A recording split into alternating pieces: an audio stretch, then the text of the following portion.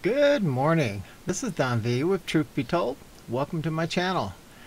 Please remember to subscribe and please thumbs up for me. Really help me out. Without ado, let's go ahead and move to an exciting report that we have for you on breaking news. It says, Military Tribunal convicts Bill Clinton.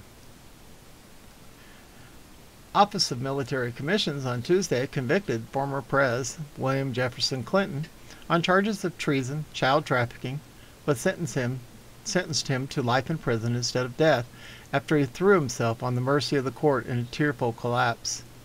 The three officers serving as both judge and jury rendered a verdict in less than 2 hours into the proceedings as Vice Admin John G. Hannink, prosecuting JAG's case, provided evidence of Clinton's participation in parties and of his many visits to Epstein Island, where he and convicted pedophile Jeffrey Epstein had taken part in drug-fueled parties with underage children. Many of those children, Vice Admin Hannink told the panel, were victims of child trafficking ring that Bill and his now-deceased wife had orchestrated during Clinton's presidency. It eventually blossomed into looks like $1 billion a year industry in which the Clintons and their friends either profited from or partook in criminal lascivious behavior. Vice Admin Hannink showed the tribunal transition records proving that minors, often runaways and orphans, were routinely flown on charter jets to Epstein Island and other secret locations, including the Clintons' majestic $3 million mansion on Whitehaven Street in Washington, D.C. Innocent children were coming and going from that home, and no one said a word. No one said a word because Bill Clinton controlled everything, since all his pals were involved. No one talked back then, as talking would have implicated them or got them killed. Make no mistake, the Clintons' killing was easy as breathing. Bill Clinton, rapist, murderer, traitor, had limitless power to engage in reprehensive crimes, Vice Admin Hannink said. Allegedly. As he spoke, Clinton's attorney, David E. Kendall, continued his courtroom theatrics, accusing the tribunal of malicious prosecution and showcasing flimsy evidence. With deference to the commission, my client never visited Epstein Island. Yes, his name appears on multiple flight manifests, but not in his handwriting. He never, anyone. And all those women claiming as he did were just seeking a moment of fame in the limelight. My client, a former president of the U.S., should be shown all the respect of a man having held his position, Kendall said. Vice Admin Hannink responded by producing a dozen images, which he showed the tribunal, that clearly showed Bill, Jeffrey Epstein, and Ghislaine Maxwell engaging in physical activity with underage boys and girls. We obtained these photographs courtesy of Ghislaine Maxwell, Vice Admin Hannink said, and we have many more. She rolled on me, Clinton blurted. Indeed she has. She told us how, after molesting, you would openly threaten to kill them and frighten them out of their minds.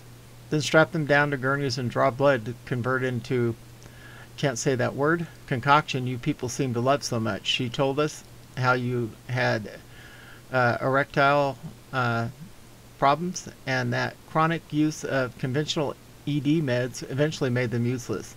But you got newfound vim and vigor from that word, Vice Admin Hannink said. Kendall objected, citing hearsay. Before he could finish his objection, Vice Admin Hannink maneuvered to a laptop at the prosecutor's table and rapped on the keys. A moment later, face of Ghislaine Maxwell, live via Zoom call from her 6x9-foot holding cell in New York prison, appeared on screen. She collaborated with the prosecution's arguments, claiming she had personally witnessed Clinton having a SE with 23 different minors between 95 and 16. In either a transformative moment or a ploy, Clinton suddenly broke down in tears. He asked the tribunal for a moment to confer privately with his lawyer, and Vice Admin Hannink put the tribunal on recess for 15 minutes. Afterward, Kendall addressed the court. William Jefferson Clinton committed the most egregious crimes known to man. He is truly remorseful and regrets his crimes. He accepts full accountability. He stipulates to all charges and asks to be spared capital punishment. He's 74 years old and in poor health, has one foot in the grave already. His only child has been left motherless. Should she be left fatherless too? That only child will be here soon enough, Vice Admin. Hannink interjected. Death for my client would be swift and merciful punishment. If you don't feel he deserves mercy, then spending whatever life he has left in prison would be more fitting punishment. He throws himself on the mercy of this tribunal in making that decision, Kendall finished.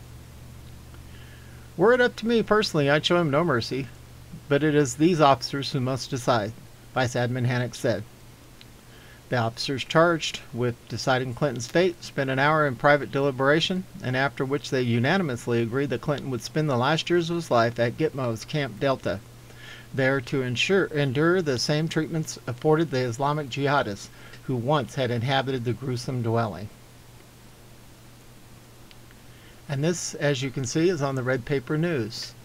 And we'll come over here, and it says Military Tribunal convicts Bill Clinton. It's on Trust the 17th letter of the alphabet.com. Over here it's best news here. Military Tribunal convicts Bill Clinton. And last but not least, real raw news. Military Tribunal convicts Bill Clinton. Interesting, interesting. Well, that's a lot of alleged information there. I certainly hope it's true, that these people are finally getting their just desert. At any rate, this is Don V with Truth Be Told, and we are out of here.